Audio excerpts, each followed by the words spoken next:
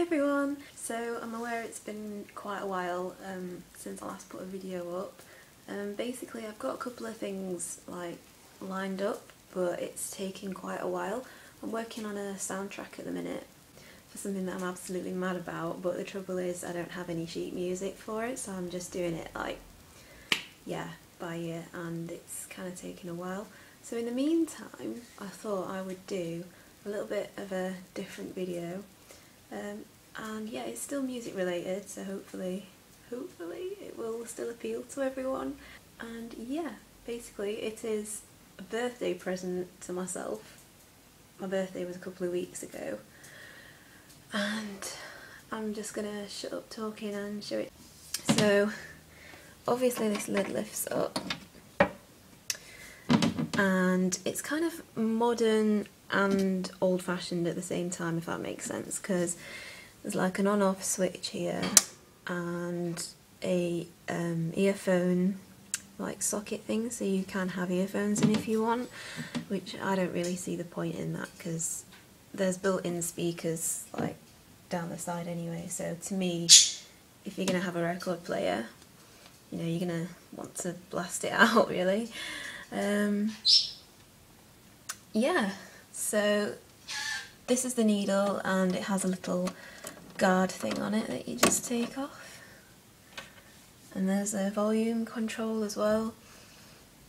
And yes, I'm going to go on to the records.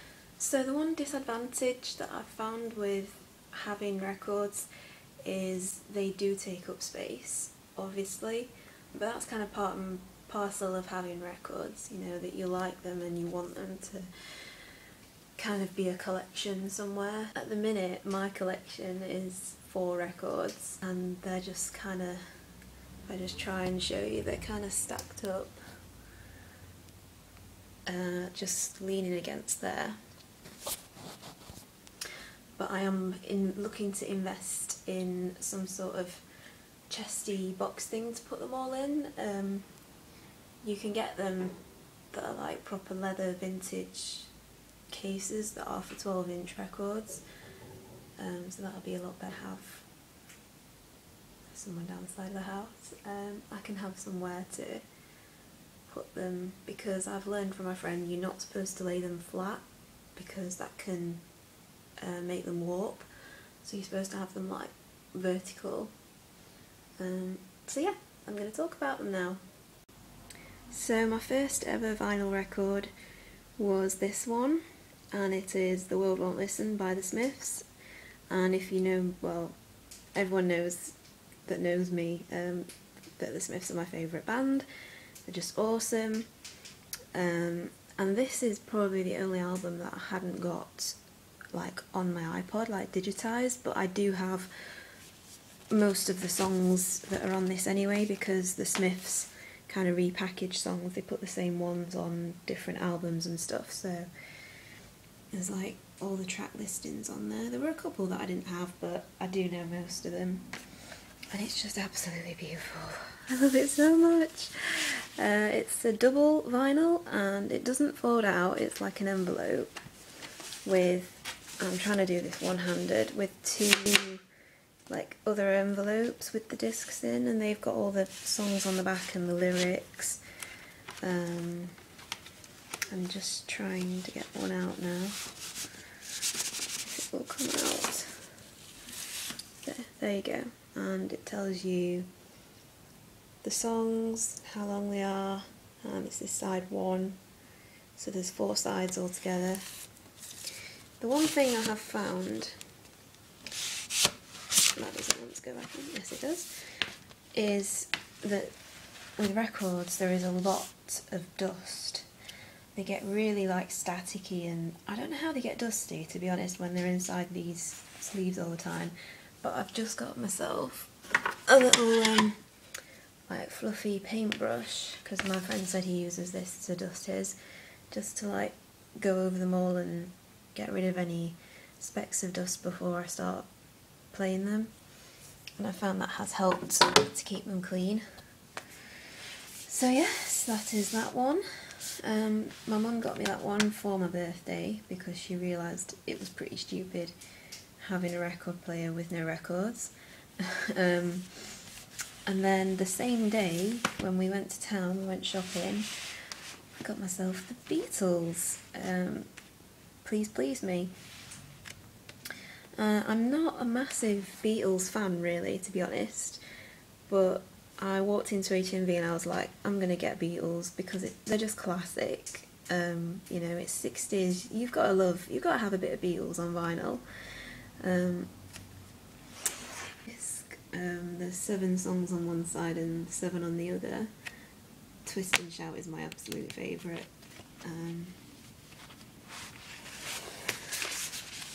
This one also doesn't fold out, which is a little bit annoying, but nearly all records, yes Barney, come in these like paper sleeves with a little see-through bit in the middle. I'm guessing that's just like extra protection for them really. So yes, I have all of them on quite a lot, to be honest, but my mum doesn't really like the Smiths. She, you know, does appreciate the Beatles, so it's one that we can both put on and listen to together. The second to last record, I got this one not from HMV but from a local record shop, and I just thought, I went with my friend, and it is a proper record shop. Like, it is probably the size of this room, which is not that big, and it is absolutely crammed full with records. Like, you just can't move for them and you have to just sift through. So I found this. I'm pretty sure it is probably secondhand because they do sell secondhand ones, and it's a little bit sort of tatty around the edges, but I think it makes it look authentic. You know, it looks old. It's got that old feel to it, but it's absolutely beautiful. And this one does fold out, which I'm just going to show you now. The records started coming out, so that's a bit annoying. So this is it, and it goes all the way across. This is like a shiny silvery sort of effect. It's absolutely amazing. The back is like that. Again, it's just one disc, 5 on one side, 5 on the other. I'm trying to open this without showing the record that's underneath. And there is like an envelope. Sorry about that, everyone. My iPod that I was using to video with just died on me, so I'm using my proper like SLR camera. Yeah, basically the record is inside this with the lyrics on it, and that's the actual record. So that's what's into there. And last but not least, this one I also got from the record shop, Suck It and See by Arctic Monkeys. I'm not a massive fan again, and this is actually the first full album of theirs that I've got. Like, up until then I'd only got a couple of odd songs. People have said it's their worst album apparently, that's what I've heard, but my friend said he reckons it's the best, so I went with his recommendation. And yeah, that's the inside. Back's just got the songs on. And again, it's just inside a little paper sleeve like that. So yes, that is about it. So basically, once you've got the record on the actual turntable, you lift the needle up and it automatically will start to move. And it's just a case of trying to drop the needle down to the very edge. And it will start to play. Sometimes you do get a little bit of, they skip, The Beatles one does that and it's really annoying. But the sound is like really, really clear, and I think like people's voices sound a little bit louder. Like I think now in a lot of current music, the backing music drowns out the voice, but on vinyls the voice comes through more than the music, if that makes sense.